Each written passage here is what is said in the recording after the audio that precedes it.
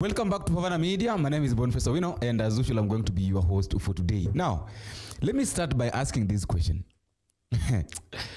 Where will people like Kimani Chungwa put their heads? Okay, how are they going to react? Because I've been listening to Justice. I've been listening to Justice Chacha Mwita saying that the petitioners states that the resolution passed by the National Assembly is invalid on several grounds, and the impeachment motion is replete with the general and unsupported allegations. And he's going ahead by saying that having considered the arguments of the parties and the jurisdiction relied on, this court has jurisdictions to hear whether the conservatory order should be granted. It's like now the judiciary, the court is going to make a decision whether whether because we know very well that Gachagua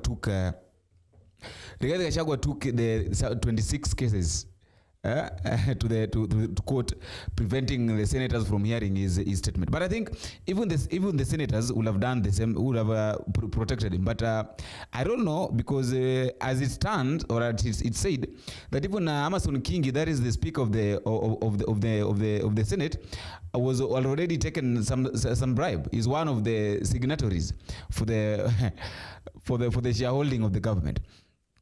I think that is why Gachagua decided to run to at least to protect himself at the court by saying that these cases that the senators that have been presented before the Senate are wrong, and they were done in a biased way.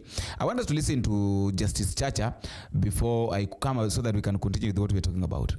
States that a motion dated 26th of September 2024 was tabled in the National Assembly on 1st of October, proposing his removal from office as Deputy President of the Republic by impeachment. The National Assembly allowed the motion on 8th of October 2024 at 9 p.m.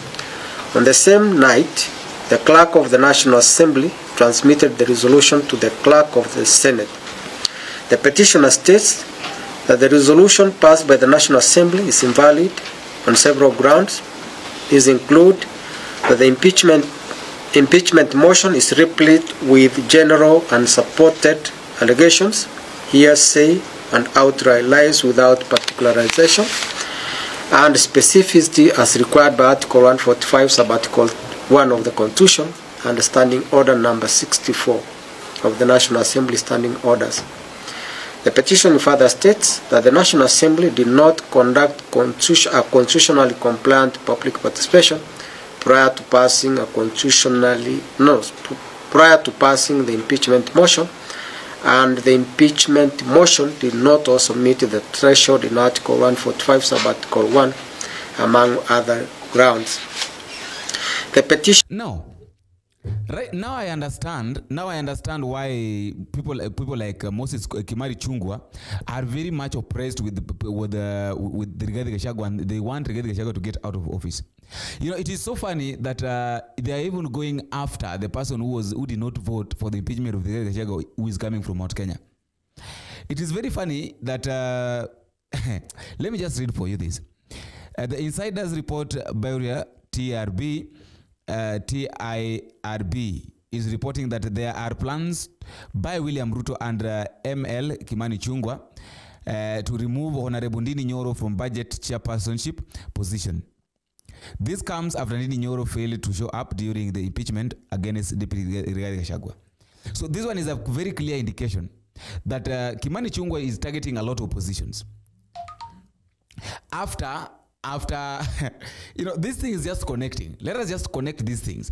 Now, right now, okay, initially, Kimani Chungwa was fighting on how he can replace either Kithure Kindiki in the position of CS of Interior, because if at all Kithure Kindiki would have been elevated to become the Deputy President, then his position would have been vacant, giving room for Kimani Chungwa to replace him. I want us to go slowly by slowly. Suppose Kithure Kindiki, suppose Rigathi Gachagua was impeached, or would have been impeached. So the position of the deputy president would have been vacant. And that is why Kimani Chungwa was fighting so that Kithure Kindiki becomes the deputy president. If Kithure Kindiki becomes the deputy president, his positions remains vacant. So if at all his position remains vacant, it means that Kimani Ichung'wah will be elevated to take the position of Kithure Kindiki as the CS of Interior. That was the initial plan. Now something is happening here. Now, let me read for you what is happening. Kithure Kindiki has been forced to step down from the race to succeed Deputy President Rigathi Gachagua because President Ruto's gatekeepers are demanding an outrageous of 500 million Kenya shillings to lobby for him, a sum that Kithure Kindiki simply doesn't have. So that is it. These people have said, the gatekeepers have said that if Kithure Kindiki wants to be elevated to replace the Rigathi Gachagua as the deputy president, then he must give us a sum of 500 million. So Kithure Kindiki have decided now, okay, I don't have that money, let me step down. So Kithure Kindiki have stepped down from now to vie for the deputy to become the deputy president. Now the position of Kithure Kindiki, which Kimani Ichung'wah was targeting, is not vacant again.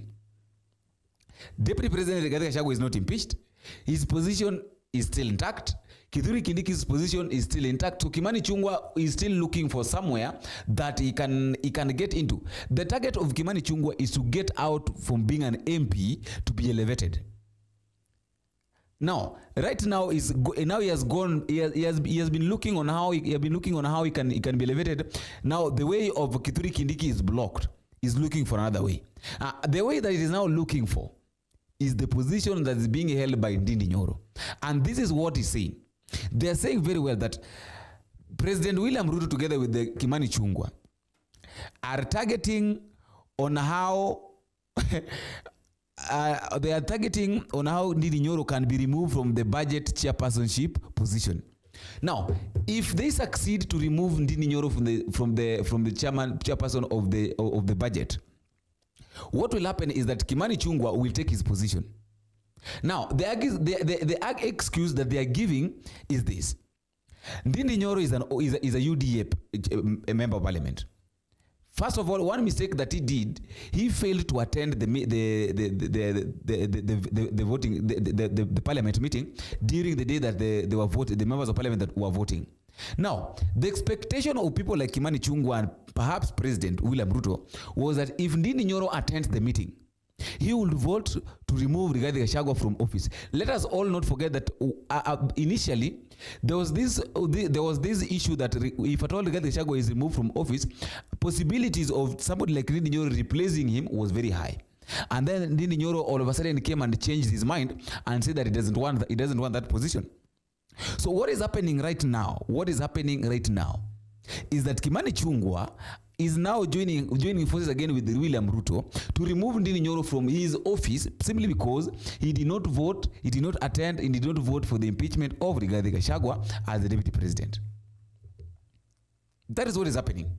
That is now the way this thing is. The way now there is a lot of confusion in this country. Being caused by Kimani Ichung'wah. Kimani Ichung'wah wants to be everywhere. He wants to be everywhere. That is why he is working so hard on how these people can be impeached. He's working so hard on how Rigathi Gachagua can be impeached so that he can be elevated. The only thing that is disturbing this guy is to be elevated. He just wants to be elevated to a higher office. There is also another thing that is happening. This is now coming from Mwengi Mutuse.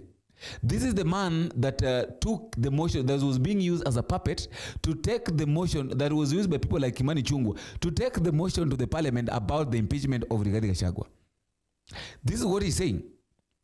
I am expecting communication from State House, and if I do not receive it by the end of the day, I may not appear in the Senate tomorrow.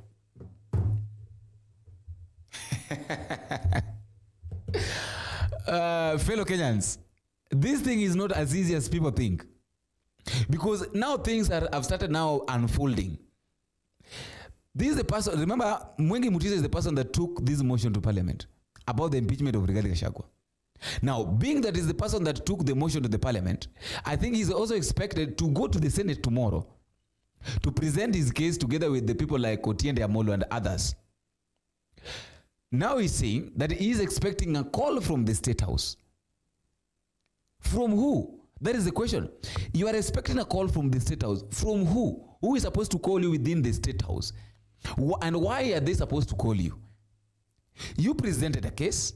Now, at the National Assembly, at the National Assembly level, this person was impeached by the members of parliament.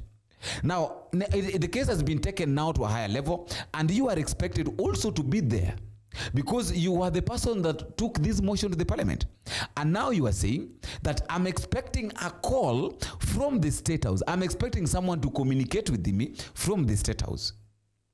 If at all I will not receive a call by the end of the day, I will not attend the Senate's meeting. Things are becoming hotter. I don't know, by the way. I really don't know why. I really don't. And I've also seen Linturi saying that I cannot accept to be given a job by William Ruto. I rather wait for people of Meru to give me job, but any job that is being given by William Ruto, I cannot accept. I really don't know what is going on, by the way. I really don't understand what is going on right now in this country, especially during this time of the impeachment of Rigathi Gachagua. Please let me know what you think at the comment. That is all I have for today. Let me also know what you think at the comment section. But just a reminder, if you are meeting for the first time, don't forget to take a minute, go down there, click the subscribe button. You can also like, share, and drop your comment and tell me what you think and where you're watching this video. And if at all you're watching this video from a different platform, please don't forget to come. Just type Havana Media YouTube. It will bring you to our bio, and then don't forget to always click the subscribe button and click the notification bell so that any moment there is a video that we have uploaded, it will be very easy for you to get the video. After all, guys, that is all for today. Let us meet in the next video if it is possible. I've been your host, Boniface Owino. Bye bye.